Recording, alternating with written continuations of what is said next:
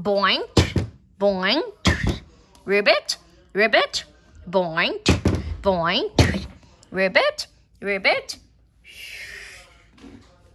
Alexa, open WikiHow. Okay, here's WikiHow. Hi, ask me how to do anything. How to take care of frogs. How to take care of frogs. To take care of your frog, feed it crickets, worms, and a variety of other insects. Try feeding your frog 3 crickets a day to start with, then feed your frog more or less depending on whether it consistently eats all 3 crickets. Additionally, give your frog clean water every day in a container big enough for it to fit in, since frogs sit in water to absorb it through their skin rather than drink it. Limit how often you handle your frog, because frogs don't like to be touched. Finally, watch for any unusual changes in the color of your frog's skin, which can indicate illness. If you would like each step read out in detail, say read steps. Read steps. Step 1. Familiarize yourself with some good beginner breeds. The first thing to realize when it comes to frogs is that there are a huge variety of frog species available. Some are easy to take care of, while others will require a lot of time and specialist knowledge. If this is your first pet frog, it's highly recommended that you choose a suitable breed for beginners, like one of the following. African dwarf frog. African dwarf frogs are a good option for beginners as they are small, active and easy to take care of. They don't require live food and are complete aquatic. Oriental fire-bellied toads. These frogs are a good option for beginners who want a terrestrial, non-aquatic, frog. They are fairly active and don't grow too large. White's tree frog. White's tree frog is perhaps the easiest tree frog to take care of. They are somewhat active, easy to feed and even tolerate being handled from time to time, which is unusual for frogs. Pac-Man frogs. Pac-Man frogs are large, terrestrial frogs which are easy to care for. They tend to be quite sedentary, which lowers their space requirements but may make them a boring pet for kids. As a beginner, you should avoid poison frogs or frogs that cost a lot of money. Poison frogs tend to be quite fragile and have complicated care needs, while more expensive frogs are a risky choice for people new to frog care. It's better to start with an inexpensive, easy breed and work your way up. To continue, say next. Next. Step 2. Avoid keeping wild frogs as pets. Although it is possible to catch wild frogs to keep as pets, there are several things you should consider first. Firstly, it can be difficult to identify what species of frog you have caught. Different species of frogs have very different requirements in terms of foods, temperature, and habitat, so if you try to keep a wild frog in the wrong conditions, it could die. If you do decide to take a frog from the wild, make sure to take note of the surroundings in which you find it.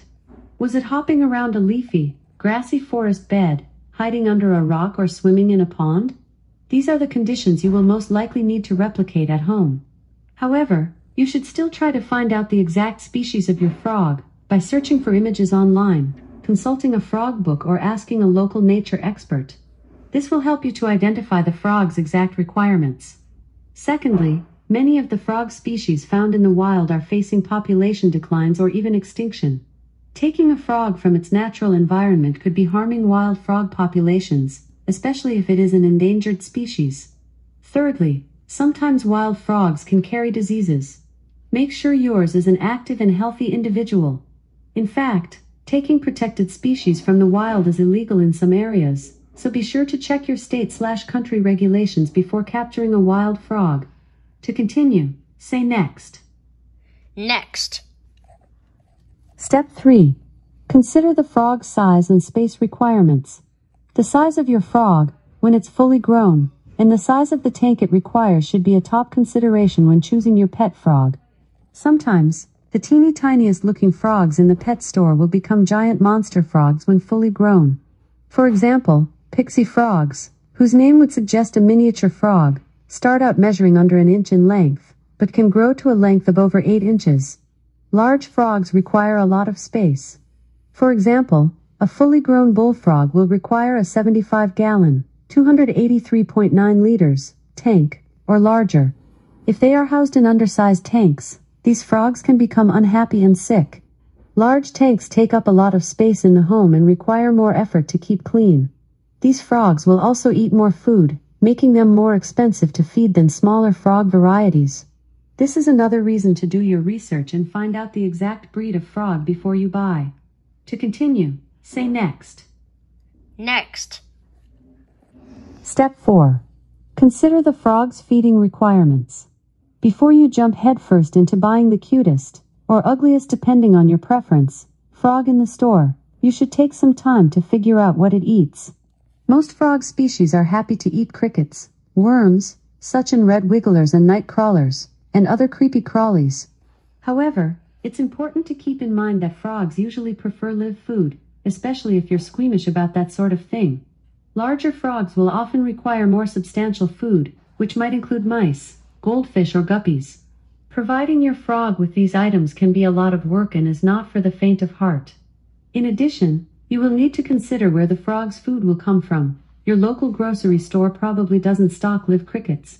Do you have a large pet supply store nearby which caters for more exotic animals? Of course, it is possible to find food for your frog in the back garden, but this can be pretty time-consuming and unreliable. In addition, garden pests are often exposed to chemical insecticides, which is unhealthy for your frog. To continue, say next. Next. Step 5. Find out how active your species is. Another major consideration is the activity level of your preferred species of frog. This is especially important if the frog is a children's pet, as most kids want a pet who'll keep them entertained. A lot of the larger, cool or weird-looking frogs are a popular choice among beginner frog keepers. However, these frogs tend to be the least active and will simply sit still as a statue and sleep all day. This can become boring very quickly. If you're looking for a more active frog, you're better off going for smaller frogs, aquatic frogs and certain species of tree frog, as these will often hop or swim around, making them more fun to look at. You should also bear in mind that even the most active frogs won't do much other than hop around or eat some crickets. You can't take a frog for a walk, teach it tricks or even handle it all that much. Therefore, it's important to consider whether a frog is really the ideal pet for you, or your child. To continue, say next. Next. Step 6. Understand that keeping a pet frog is a commitment. It's important to realize that getting a pet frog is not the same level of the time commitment as a goldfish. In fact, a large, well-cared-for frog can live up to 25 years. As a result, you need to be prepared to take care of your frog for many years to come, to feed it, keep its environment clean and care for it when it's sick. You should also think about how you will deal with future vacations, as someone will need to care for your frog while you are away. A willing volunteer can be difficult to find if your frog only eats live crickets or even mice. If you get a pet frog but discover it's too much work or too much of an expense to keep, you will have to get rid of it through the proper channels. If you picked a wild frog from your backyard or a local park, you should be able to release it in the same place you found it. Be specific and replace the frog as close to the original location as possible, whether it was underneath leaves on the forest floor or beside a stream. However, if your frog is a store-bought, non-native species, you will not be able to release it into wild. You will need to give the frog back to the pet store, sell the frog to a new owner, donate the frog to a local school as a class pet, or contact a nearby animal care organization. To continue, say next. Next. Final step. Figure out whether you need a license. In some places, you are required to possess a license to keep certain frogs as pets, especially if they are endangered or poisonous. For example, the African clawed frog is illegal in states like California and Oregon, where it would pose a threat to native wildlife populations if released. Contact your local government office for more information on the licensing requirements in your area. Okay, you've reached the end of the article. To hear it again from the beginning, ask how to take care of frogs. Or, you can ask how to do something else. What would you like to do? Exit.